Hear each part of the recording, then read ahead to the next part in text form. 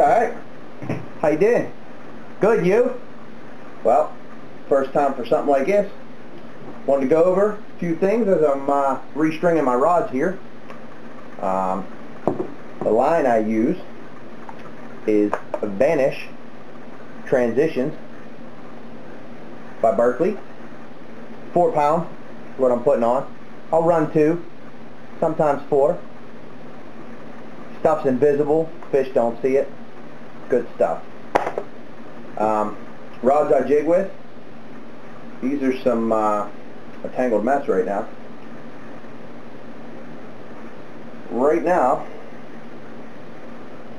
Oh, that's really good. Caught my fast snap. These are a cheaper, I don't know, I think I got them off Amazon or something. They're just an inline quick drop. Got a push button. I think Eagle Claw makes one. It's probably the same thing. It's a copy. Quick drop, hit the button, jig drops, snap to set, adjustable drag. Pretty sweet. I like to run these tungstens, and I run the fast snaps, quick change, and then about 2 foot above it I'll run another jig or hook on a fast snap. Works out perfect. On the lower jig you can put a wax worm maggot and throw a minnow up top.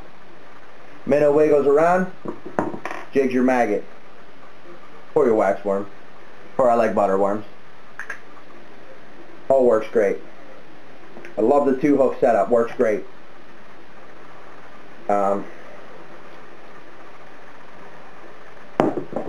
Next I'll show you what I run on the ice. Automatic hook set that we got. These are homemade.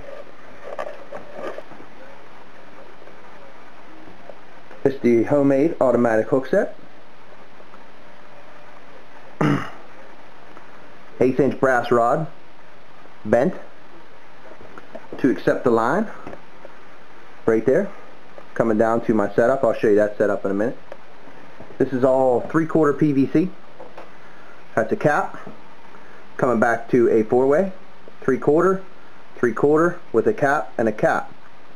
This is a 3/4 90-degree T with 1 inch 90 glued to the 3/4 T, or not T, but 90. And then inside that is a this is the lighter gauge.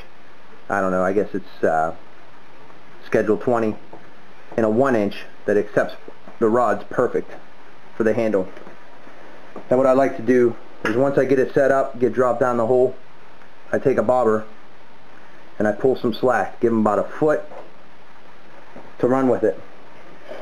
Now on the other end, I like to run a slip sinker down to a swivel. You could run a jig, or I like to run a treble hook. Various sizes depending on what I'm fishing. Mostly we fish panfish, perch, crappie, giant bluegills. We like the giant bluegills. But small treble hooks work great. So that's that. My flasher is a Humminbird Helix 5 Ice Edition. Charging right now because I was just out at Black Shannon. Got horrible video. Sucked.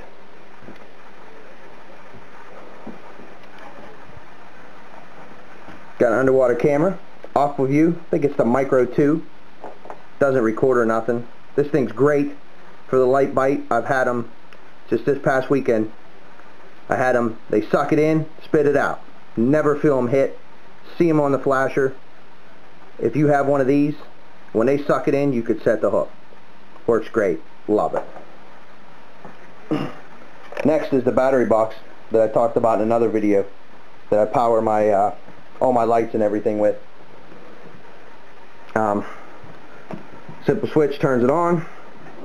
In the front here we got a cigarette lighter, USB,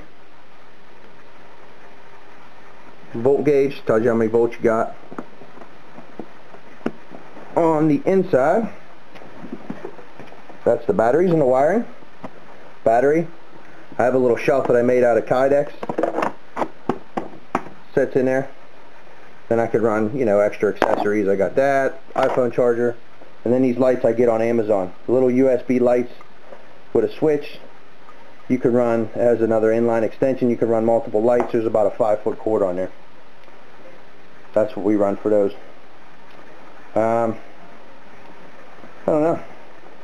I just use these ultralight reels on these setups here. They seem to work good. Keep the drag adjusted so they don't pull the whole thing down the hole. Guess I could show you it going off real quick. Hopefully I don't get hooked. But anyway, fish pulls and bites. Boom. Everything goes flying. Don't mind all my crap at camp here. It's not the best of conditions, but it works.